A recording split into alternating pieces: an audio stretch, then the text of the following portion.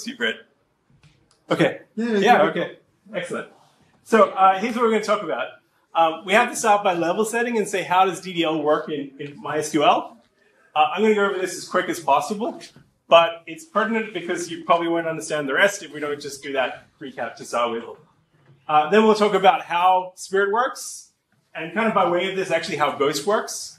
And then we'll get into why Spirit's a little bit different, what it implements to be able to, apply changes on larger tables. And one thing that you'll hear me say a lot is that Spirit is symbiotic.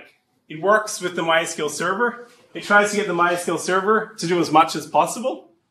And so it's natural that I have some feature requests for MySQL. I have some of the right people in the audience for that, so don't blame me if I try with my luck. If the server could do a little bit more, Spirit could be even more successful. Okay, so we'll get to that last. But let's start with how DDL works. So I'm going to make this change to my table, alter table T1. I'm going to apply one of these changes. What does the MySQL server have to do internally? Depends on the change. It's going to be one of these three algorithms. Algorithm is the term that MySQL uses internally. I'm referring to MySQL 8 exclusively here, where in MySQL 8, if you want to add a column, you want to drop a column, you want to rename a column, it just completes this as a metadata change. I'll have a slide for each of these algorithms to follow with a little bit more detail, but I want to summarize and say this is a great feature. This really does work, pretty much as described. Some nuance to follow, but it also describes a lot of the changes that we make. As I was kind of preparing the slide deck, I was going back through which changes we make most commonly. Often we're adding columns, often we're dropping columns. Being able to do this as just a metadata change is really good for us. The sad thing is, probably the second most common set of changes that we're making is dropping and adding indexes, and these have to use in place. In place is a little bit of a funny one. We'll go into more detail. And then the other change that we make fairly commonly is we change the data type of certain columns. We don't typically add primary keys. We don't typically drop primary keys. As we migrated to MySQL 8, we did do a little bit of character set changing. But actually, if I want to summarize it here, Instant works really well, and it does cover a large percentage of what changes we have to make. Here's the nuance to it. It does work 99% of the time. It doesn't work if it's like the 65th instant change that you've made to a table. If you make 65 instant changes, it has to recopy the whole table to be able to do that. If you use compressed tables, temporary tables, or tables with full text indexes, that also isn't supported to be able to do an instant change. These don't affect us. Maybe we're lucky. I'd say we're pretty common. The easiest way to be able to ensure that you don't get stuck with a change accidentally not being instant when you thought it was going to be instant is to add this assertion to the end of your DDL. So alter table, T1, add a column. I'm expecting this to be instant. I can ensure this is instant with this assertion. If it's not possible, you get an error. If it is possible, basically it just requires a metadata lock internally, and then it's succeeded. As I said, works great. And it's production safe. This is like my tick of approval to say you don't really have to worry. You can make these changes largely any time of day. Okay, the second category is a weird one. What it means is that it's not instant, but it's not a full table copy. But the actual time that it takes to apply this category of changes called in place is really ambiguous. So when something's ambiguous, where it may be fast or it may be slow, it's not safe for production, right? Because we just can't work with nuance in production environments. So if I compare some various operations, we don't have to go into too much of the detail, but if we compare on a timing basis, drop index, which counts as in place, it actually took the same time on this table as it was to add a column, which was instant. And similarly, if we modify a varchar that was from varchar 60 to varchar 61, this counts technically as in place. I know actually it's only a metadata change. That's a bit of a weird one. We'll get into feature requests as I said at the end. But that is not something that I can safely do on a system unless I have a parser and I figure out exactly that I know that this is going to be safe. I would like to use in place. Currently, we're not using in place. The main reason why I want to use in place is when we look at add index. To add an index, it's less time than it would be for a full copy. We can't do this. I've not shown a detail yet that'll be on my next slide, which is when I talk about the algorithms, I'm just talking about the complexity that it has to do the operation, not whether or not it's locking or not. A lot of these in-place operations are not locking.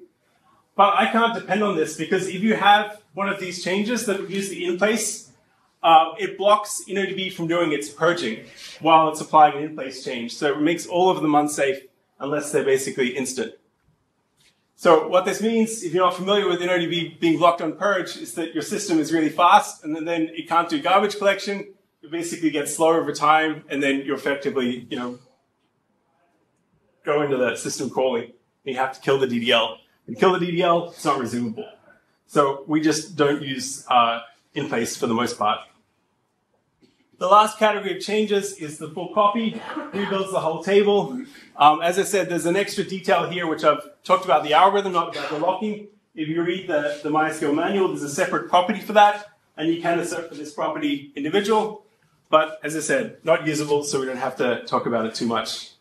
So this is a bit of an unfortunate state, right? This is where I was getting at with DDL, where how do you apply schema changes on large tables, or really any table for that fact? Once upon a time, when I started using MySQL, we would apply the changes on a replica first. We'd wait for the replica to catch up, and then we'd switch. Don't do that. It can work in some instances, but with most of us switching to row-based replication, and we should be using row-based replication, has a lot of problems when the ordinality of the columns don't match up in the replica. What I think probably 90% of you are using is one of these external tools, and they work really good, right? Where they create a copy of the table, and then they start applying the changes to that copy while subscribing to updates. And this is the category of tools that Spirit fits into. If the name looks familiar, it's intentional. We're re-implementing Ghost. We're actually very happy Ghost users. We used it for a long time. Where we got into trouble is when we had very large tables with a very high incoming rate of change. So on Ghost, sometimes because it's single-threaded, could never actually keep up with those incoming changes. And the other thing is that it doesn't support resume. So if we're talking about large tables and it's like a 14-day migration and it fails on day 14, you start from day 1, right? And we wanted to fix this, so you start from day 14 and you can just resume that last bit. So as I said at kind of the story at the start, we put a cap on our teams and said, try and keep your tables less than 1 terabyte. We've upped that to 5 terabytes. We hope to update that higher. For us, this is about encouraging the productivity of our teams by having what I call medium-sized databases. We started actually by contributing to Ghost. That's when we kind of figured out the problem and figured out that we had to kind of differ a little bit. One thing that's different from Spirit versus like GitHub's use case is that we're a financial app. We don't use much in terms of read replicas. So we can, push the changes just a little bit, I guess, more aggressive as we're doing a schema change, and we can allow our replicas to fall just a little bit behind. We can often make our changes a little bit faster. So that was sort of one of the genesis ideas that kind of led us down this path. I'll pause and I'll ask any questions on the state of DDL before we get into how all this works. Yes? Either the fork or both, or it's completely new development? Completely new development. Yeah, it's a re-implementation. Okay. How Spirit works. And actually, on my first slide, it describes how Ghost works, not how Spirit works, which is that we copy the definition of the table to a new table, then we apply our intended alter. We start subscribing to the changes. We act essentially like we're a MySQL replica. Then we start copying the rows while applying the changes. At the end, when we've applied all the changes and we've copied all of the rows, we're able to cut over. And we're able to say, this is your new table. The interesting thing, as kind of we developed this, the hardest parts of this is the cutover, which we're lucky. It's much simpler in MySQL 8 than it is in previous versions, where it really depends on some quirky MySQL behaviors. And interestingly enough, the copying rows, being able to chunk up any variation of a table into small chunks to copy, turns out to be quite a complex problem. So that describes, as I said, Ghost. Here is what Spirit does a little bit differently. Before it does anything, it attempts to do your DDL change as an instant operation by adding that assertion. If it's successful, great. Your schema change is done. So you don't have to think about where I send the schema change. Should I send it to Spirit? Should I try and apply it myself? It'll just basically try and do this the fastest way possible always.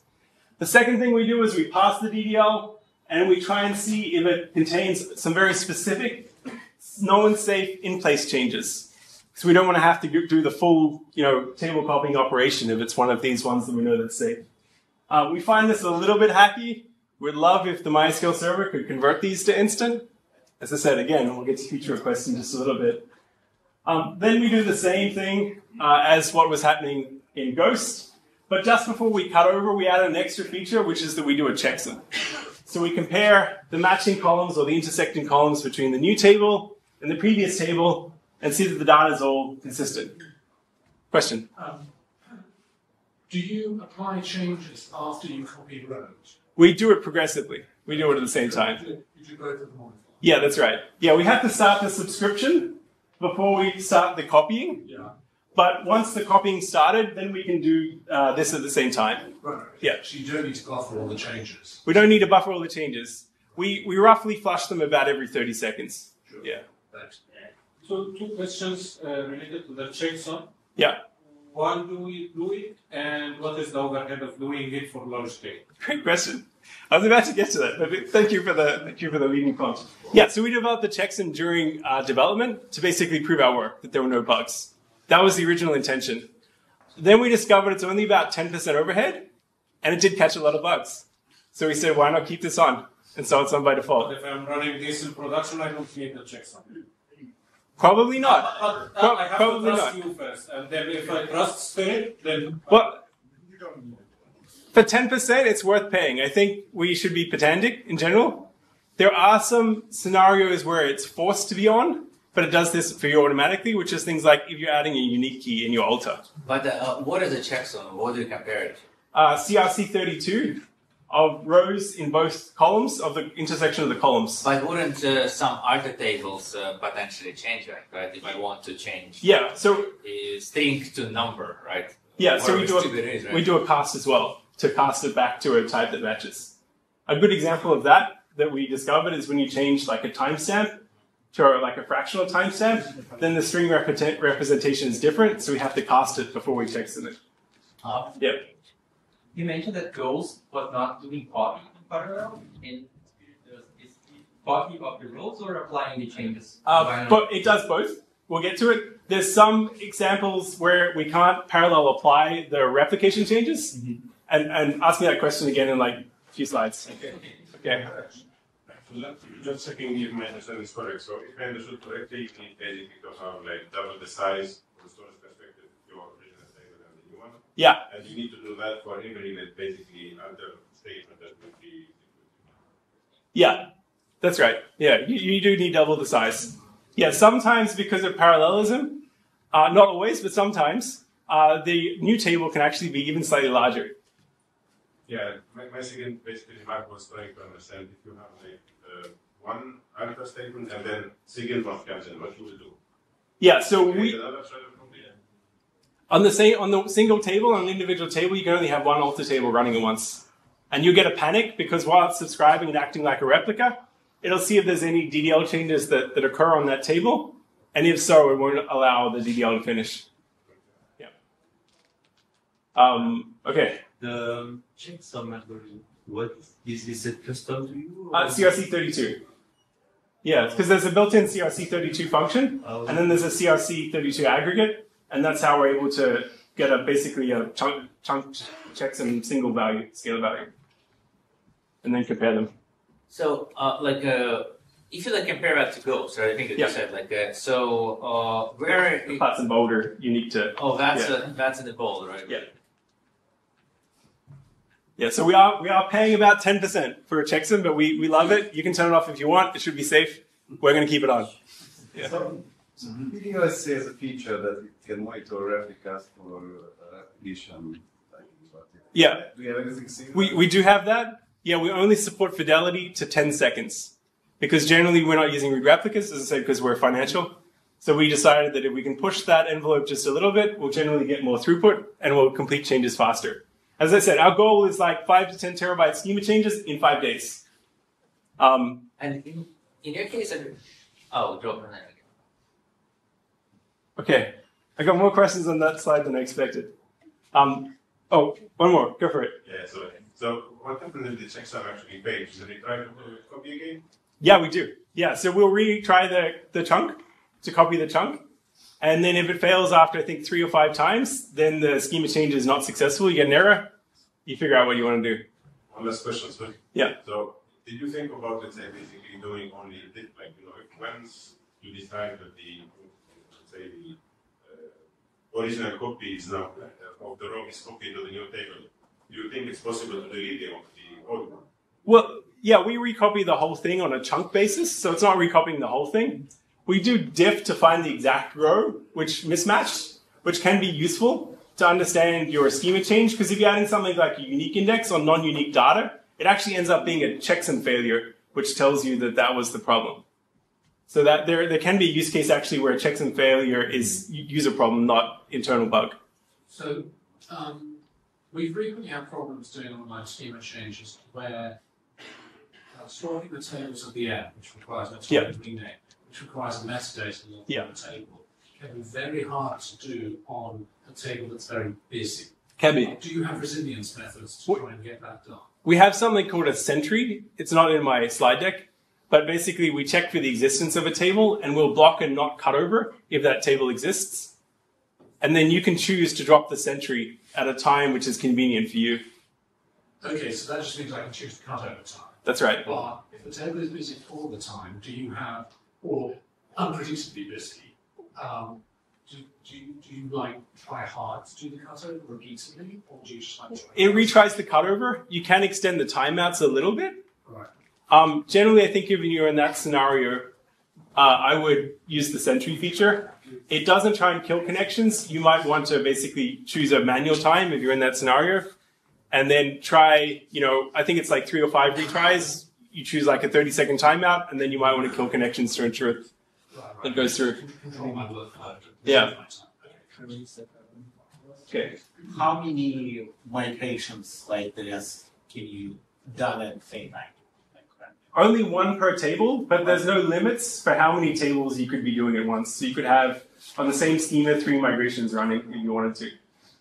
We're not doing any sizing based on trying to figure out, to change concurrency settings too much based on if there's other changes happening. So at least in our workflow, we're only doing 1 at a time, but there's no restrictions to do more. Yeah, but I think the concern is that if you start pushing this, it takes 5 days, right? So if you want to run, if it's a schema per customer, for example, approaches, then you need to do that on the same server, many migrations like this.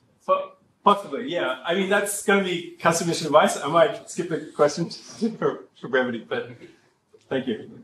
Okay, so what are the limitations of this approach? Some of these are limitations of Ghost 2. Some of these we've introduced.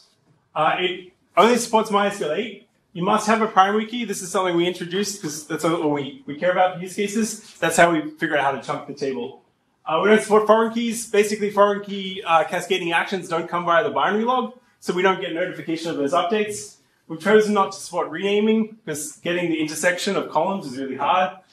Maybe we'll figure that out in the future, but I don't think it's a thing that we care about right now. Don't support triggers. Don't support lossy conversions. So any time when you're trying to lose data, essentially, when you're doing the update, like adding a unique key to non-unique data, it's just basically going to panic and say, I'm not going to do this for you.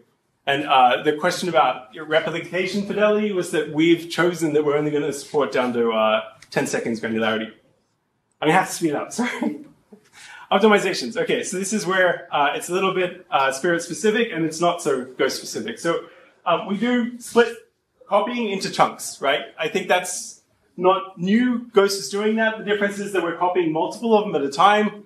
We've chosen the default 4, but in many cases, you can pick a number that makes sense to you. Even you could pick 1 if you wanted to. It'd still have advantages over Spirit when we get to it. And these optimizations describe the copying part of tasks. The other big change that we made is that you don't specify how many rows you copy per chunk. You specify how much time each chunk copying should take. I thought this would have like a modest improvement. It has a great improvement to performance, actually. Performance and reliability. Because if you consider a table, it could have 100 columns, or it could have 10 columns, or it could have 10 indexes, or it can have one index, right? So the main thing that you care about is, how long these chunks are, because that's how much your replica is going to be delayed. That's how long locks are going to be held. So by choosing a time target, we're able to sort of push the envelope a little bit better and be safer. So we call this dynamic chunking. So that's the optimizations instead of copying. We also have some optimizations about how we track the changes from replication. The first change is we call it a delta map, where as long as the primary key is what we call memory comparable, i.e. it's not like a bar chart with collations, we just track the primary key, and if the last operation wasn't like an insert update or basically a delete. Basically delete true or false. And if we do that, when we get to actually applying these changes, we just have to do the last version and know if that's like a replace statement or it's a delete statement from the new table. This works pretty well if you have rows, frequently re-updated. The one that works better actually is this optimization we call key above watermark.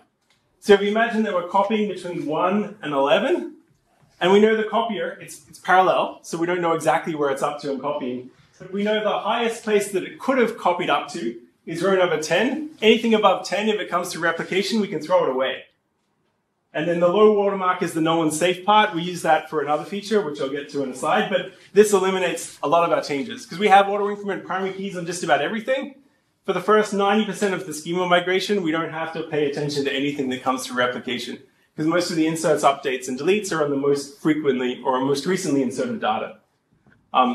I don't know if he's here, but Tim gave me this suggestion, who works on Ghost, and I was not sure how well it worked. It works great. We sort of have the data to back this. The other change that I said was related to this is that we have checkpointing. So what we do is we keep no one's safe positions where the copier is guaranteed to have copied up to.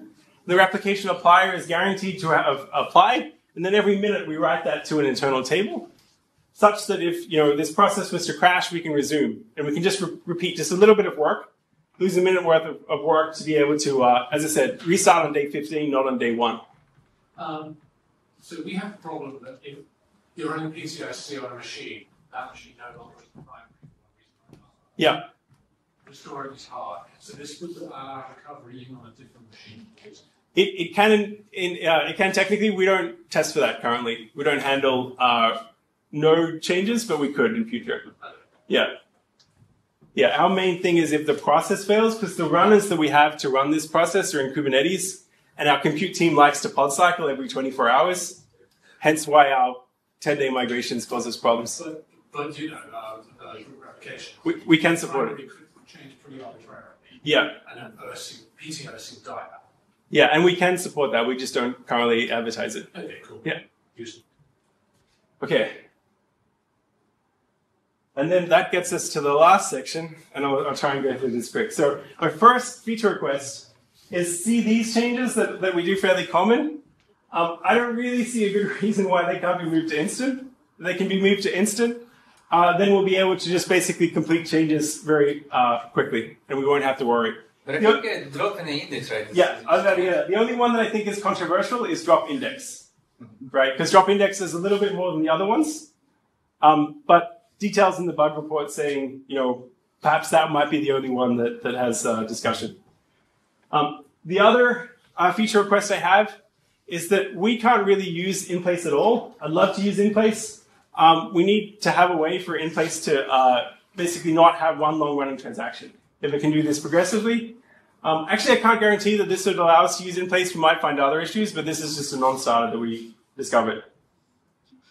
And my sort of third feature request is that of the ones that are in the copy area, we do change data type quite a lot, but it's always predictable. We're always changing like an int to an int64. It's always in that direction. So we can use the same magic from instant from MySQL 8, and we can get a change data type to expand the data type. I don't know. I can wish, right? Then I think we can end up in a future scenario where actually we can do a lot of the changes in the MySQL server. We can use in-place for adding index, which is one that I said I'd love to use the server, and we just have to use Spirit for really just, the very small minority of changes. And, maybe that's what the future will look like. What I will say, though, is that regardless of what the future is, because we always assert and try and do the instant first, whatever changes are added by the MySQL team, we'll be able to take advantage. And so, like, beggars can't be choosers. We'll be happy regardless. So this is why I say Spirit is symbiotic, where it does attempt to use the MySQL server as much as possible. And as the MySQL server is able to do more, I think that's just going to work great. I want to say thank you, obviously, for Instant DDL. This is really one of the key features of Spirit, to be able to try and get the server to do it first. And if you'd like to take a look at Spirit, it's available as open source. Okay, thank you.